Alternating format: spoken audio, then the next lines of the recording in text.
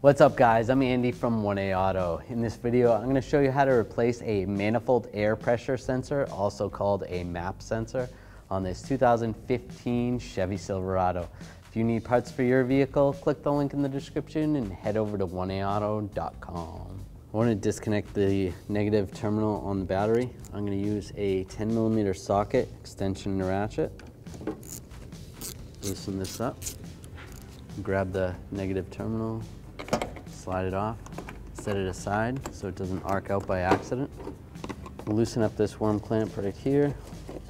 Also over here is a worm clamp back here near the throttle body. Loosen this one up with the same straight blade screwdriver. I'll take this snorkel off this side, off the airbox. And then over here, there's two pipes on each side. There's this little gray lock that you have to push down on the lock and then slide it out. Just like that. You have to do the same on the other side. This one I'm pushing up from underneath and then slide it up. And I can grab this and just slide it back, wiggle it a little bit, and the whole thing comes up. You don't have to take this air duct off to do this MAP sensor, but for the camera shot, it's easier to see. I'm going to take a 10mm socket, loosen up this bolt, take this bolt out. There's a lock on the back of this connector. Just take a screwdriver, get in behind the lock. Just pry it sideways, just like that. Push down on the terminal, on the connector, and slide it up. Now we can grab the MAP sensor, twist it, pull it up.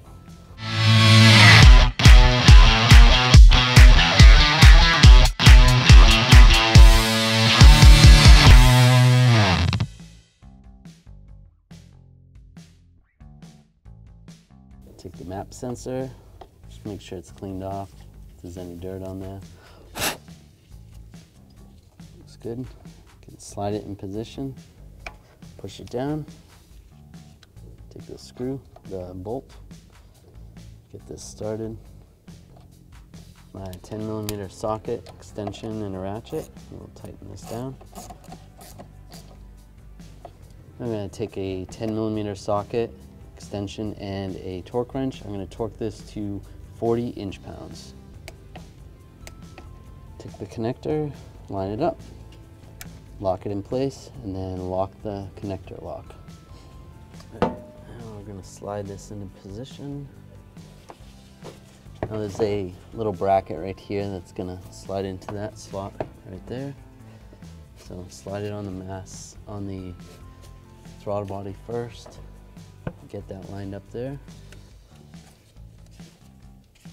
You can take and slide this on right here onto the airbox.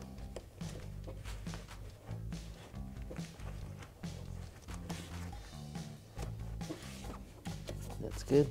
I'm going to take a straight blade screwdriver, tighten up this worm clamp right here on the throttle body, and then tighten this one up as well.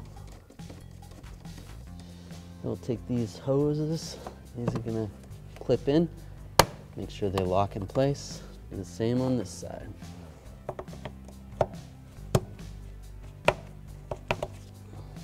I'll take the negative battery cable, hook it up to the negative side of the battery. I'm going to take a 10mm socket, extension and a ratchet, just snug this up. Grab the cable, just make sure it's nice and tight, won't loosen up. Thanks for watching. Visit 1aauto.com for quality auto parts shipped to your door, the place for DIY auto repair. And if you enjoyed this video, please click the subscribe button.